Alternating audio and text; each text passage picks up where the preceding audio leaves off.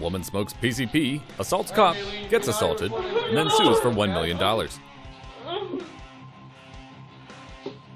PCP is bad, kids, and if you smoke it, you might end up like Massachusetts resident Maylene Maldonado, especially if you're in a town where the cops are willing to cover each other's asses.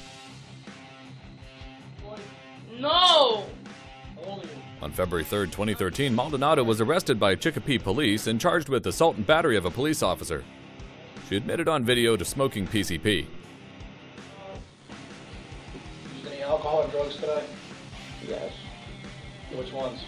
PCP and liquor. The officers seemed calm, if a little on edge, until Sergeant Mike Major slips in this little ditty.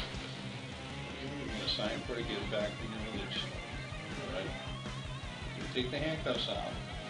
You start fighting. If you're not doing what we're telling you to do, something bad's going to happen. Okay? That was that again. Something bad will happen. Repeat before that. Repeat before that. Then Maldonado switches her tack and starts loudly demanding that the cops reach into her mouth and unscrew her lip bars.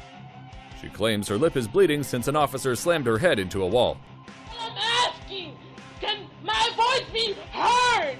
That's all I want is the beating of my lip because it's hurting me. Take the handcuffs off and you can take it off yourself. No, just take it off because you're already hurting my head. While you're hurting my head, I'm feeling my lip. I don't give a fuck. No! No! No! And that's an assault charge for Sergeant Mike Major.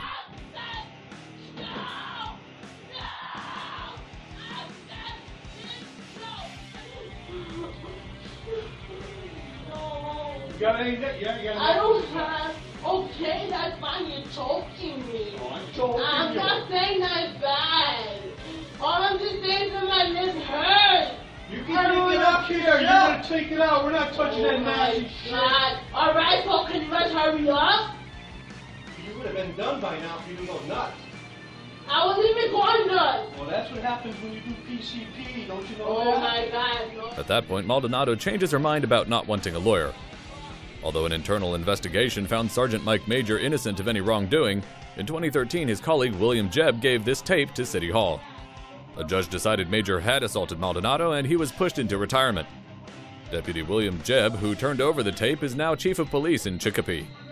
This year, Maldonado has filed a $1 million federal civil rights lawsuit against the city of Chicopee and 8 police officers, including Mike Major and the old chief of police.